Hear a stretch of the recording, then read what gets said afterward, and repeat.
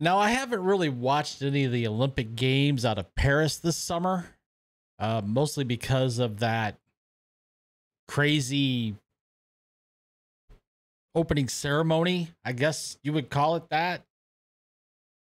But the big story coming out of the Olympics has been these two male boxers who have been fighting females, and they're both fighting for a gold medal.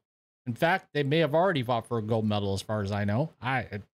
Correct me if I'm wrong down in the comments. It's not the first time I'd be wrong. Certainly won't be the last.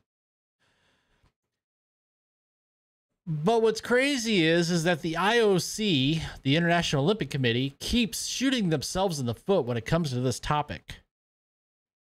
Now, the story today from Outkick.com, and thank you to Outkick and thank you to Matt Rigel for this story.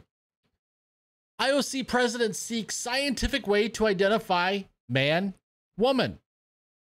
Say what? Somebody needs to tell Thomas Bach, who is the International Olympic Committee president, we already have a way to identify men and women. At least last I checked. I'm no scientist, but you know. So one of the biggest stories out of the Summer Olympics in Paris has been the saga of the XY chromosome boxers tearing through the women's competition. While this appears to be a gray area in some respects, the difference between males and females is pretty cut and dried topic. At least to those of us that use logic and reason and have a brain. That is, unless you're the International Olympic Committee President Thomas Bach, the IOC boss told the media that we still need a scientific way to identify men and women. What? We still need a scientific way to identify men and women.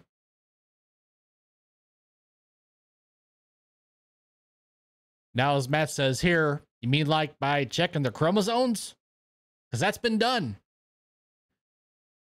The International Boxing Federation or International Boxing Association or whoever last year tested both of these individuals, tested their chromosomes. They came back as XY, which means they're dudes. But that's not good enough for the International Olympic Committee. No, no, no, no, no. Their passports say they're women. And we must believe their passports. Those tests, those are flawed. This is Thomas Bach. We have said from the very beginning, if someone is presenting us a scientifically solid method system for how to identify men and women, we are the first ones to do it. We do not like this uncertainty. We do not like it for the overall situation for nobody. So we would be more than pleased to look into it. Pick me, please. Pick me, Thomas. Thomas. We have a system. It's been used. You just don't like the system. Just saying.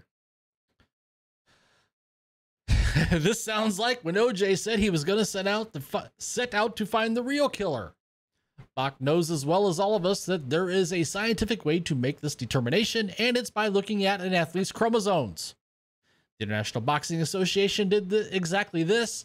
However, but because the IOC and the IBA don't exactly see eye to eye, IOC spokesperson Mark Adams said they couldn't tell if the tests were credible or not because they came from the IBA, which they deem not credible. Well, who are you at the IOC to deem that the tests done by the IBA are not credible? That's my question. I mean, come on, really? This isn't rocket science, guys. This is basic biology. It's not hard. That's some serious mental gymnastics. Yeah. Unfortunately, especially as it relates to sex and gender, science is completely out the window.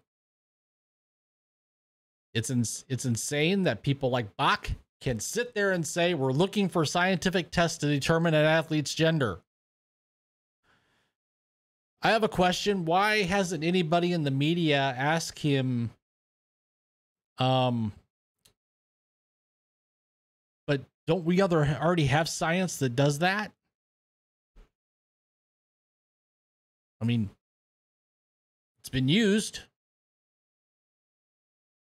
It identified these two individuals in 2023 as men. I don't know. Now, according to Matt Rigel here, look, if Bach had the stones to admit that he really didn't have a problem with boxers' XY chromosomes competing against women, that's one thing. Is it wrong? Sure. But at least he'd be honest about his stance. Instead, he's just playing dumb, like there isn't scientific proof that something's amiss. It doesn't appear to be a simple situation, but the IOC seems completely disinterested in getting to the bottom of it and preserving the integrity of women's sports. Matt's not wrong there. I mean, it makes you wonder how people, and I know there's things going on in the background, there's politics and stuff, but how does somebody get away with playing so dumb? Well,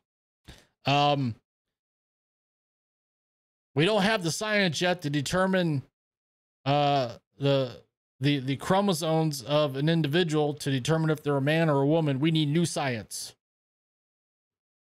Because we don't like the test that these guys did. We don't know about that test. We're arguing with them. I mean, come on, man. Really? So for the past week, we've had story after story of these two individuals, these two guys who were disqualified from IBA competition, go on a run in the Olympics, beating women to get a medal in boxing. I mean, I don't know about you, but I just find this just completely nuts to see that's where we're at as a society, number one, and that it's plain as day what's going on here, but we're just gonna play dumb. Nothing to see here, folks. Move along. So what do you guys think about this? Comment down below. I'd love to hear what y'all have to say. While you're at it, please take the time to smash that like button. Subscribe to the channel if you haven't already. Hit that notification bell so you don't miss a video. And thank you to each and every one of you, both new and returning viewers. I appreciate you guys taking the time to watch my videos. Whether you agree with me or disagree with me, that's okay. And share this video out there with your friends and family. With that, I will see you guys in the next one.